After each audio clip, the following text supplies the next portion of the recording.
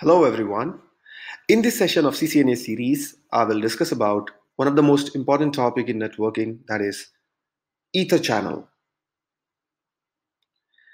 EtherChannel is a link aggregation technology in which multiple physical port links are bundled or grouped together in one logical link. It is also known as LAC or Ether trunk by other vendors such as Nokia and Huawei. So why do we need an EtherChannel? Let's take a typical switch network with two switches interconnected by using a single 1G link. Now, with time, your users will grow and the traffic will increase and cross more than 1G. This will cause bottleneck between the ports on the switch. To avoid this bottleneck, you will increase the bandwidth by adding another 1G link. But with STP running in the background, it will block the second link in order to avoid any layer 2 loops, and only one link will be available for use, which means only 1G will be available to use instead of having 2G. If the active link fails, when we need to wait for STP convergence time for the from the block link to come up, which in turn causes unnecessary delay.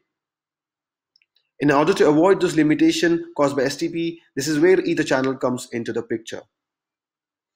EtherChannel provides a way to prevent STP convergence from being needed when only a single port or cable failure occurs, because the switches treat the EtherChannel as a single interface with regards to STP.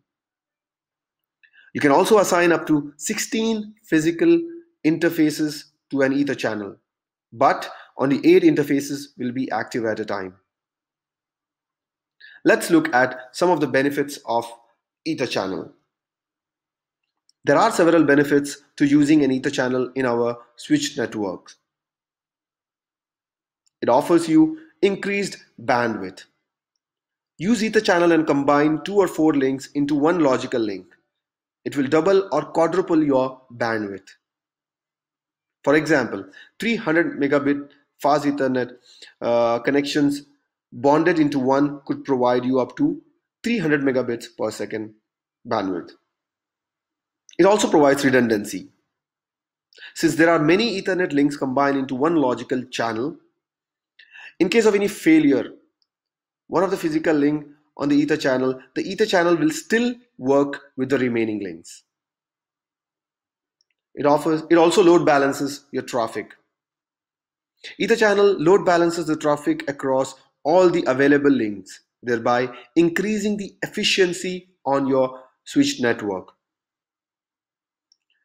That's it for this session. In my next section, I will discuss about LACP or PAGP. Thank you for watching. Please do like, share, and subscribe. Thank you.